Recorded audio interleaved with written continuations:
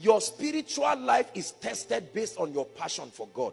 There are certain things that start happening in your life that you know there is danger. Number one, your prayer life.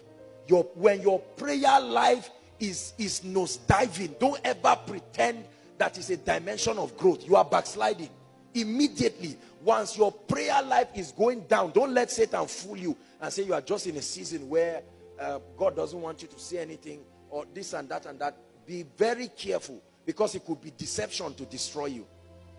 Your spiritual life. Number two, your passion for the word.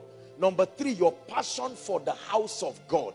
Number four, I want to call it your sense of morality. It's important. If all of a sudden I sit down and I find out that I start lusting after you, call me apostle, call me whatever, I'm lusting after you.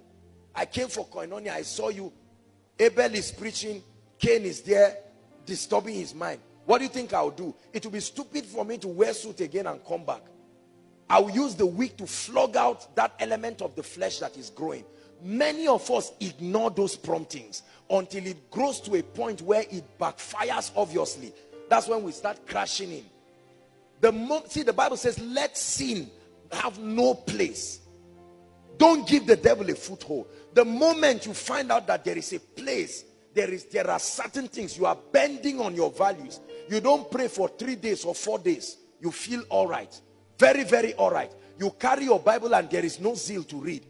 Sometimes it could be in the presence of God, you'll be able to find out whether it's spiritual fatigue or it is backsliding.